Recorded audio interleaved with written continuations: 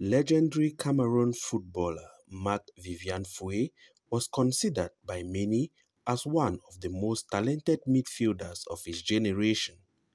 From his early days in the ranks of Union of Garoua, passing through the likes of Canon of Yaoundé, Marc Vivien fought his way to the pinnacle of world football. He was my friend. The parents, they know me. He was somebody who was so devoted for Cameroon. At his young age, he was very determined to go to places. Unfortunately, the course of death did not allow him.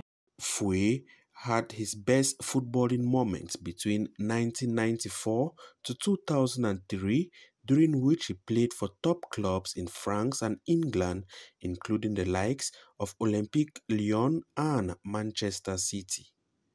During this same period, he won 62 caps for the Cameroon national team before passing away on June 26, 2003.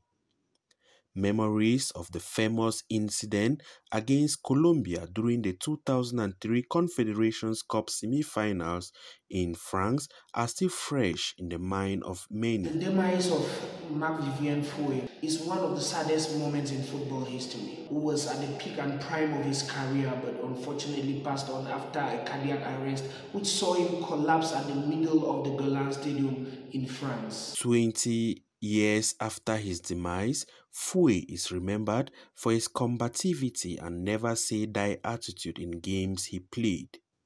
During his 9 years career as a professional footballer, Marc Vivien won 6 major trophies, which included 2 AFCON titles.